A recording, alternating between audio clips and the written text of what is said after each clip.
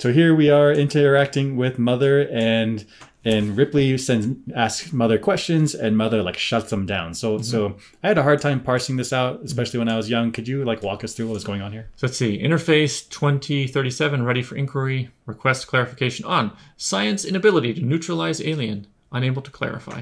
So I guess they're inquiring with Mother. They can't neutralize the thing. What should we do next? Oh, and Mother can't say.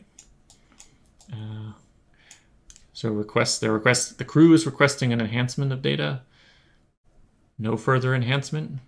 The special order is for Ash's eyes only. Okay. Suspicious whenever someone in the crew below the highest ranking person. Okay.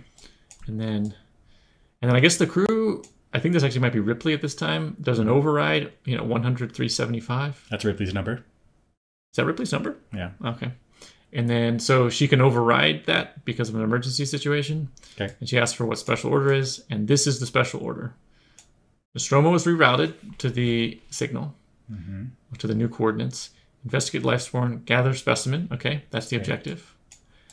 And then here's the big one. Priority 1, ensure return of organism for analysis.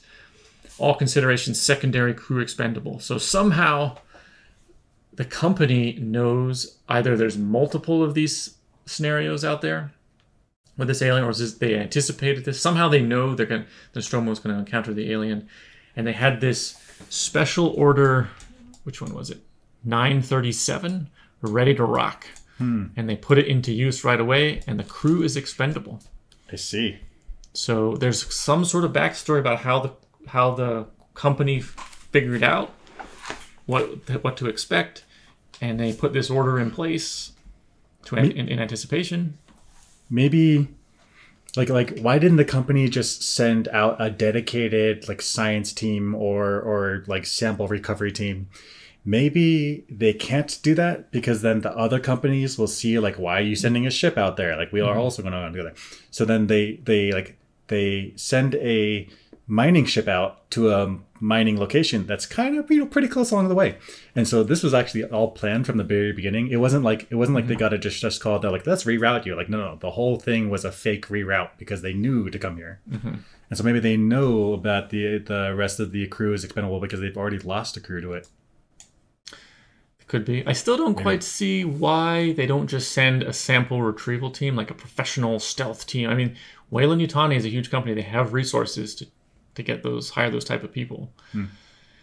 My first thought is, and I think this might be a fan theory, like, is it an experiment? They want to see if the thing can take out a crew of humans. Oh, so it's also useful data to see what it does on when it's let loose. Oh yeah, that could be. I see. And that would make sense. Why wouldn't they send a sample retrieval team? Because they want to get that data. They want to get that sweet, sweet data about how the alien interacts with people. Company's fucked up. But then Ripley and the crew blew up the Nostromo, and so they lost the data. But maybe this might not be the only encounter. I don't know. We'll see. Lots of cool backstory.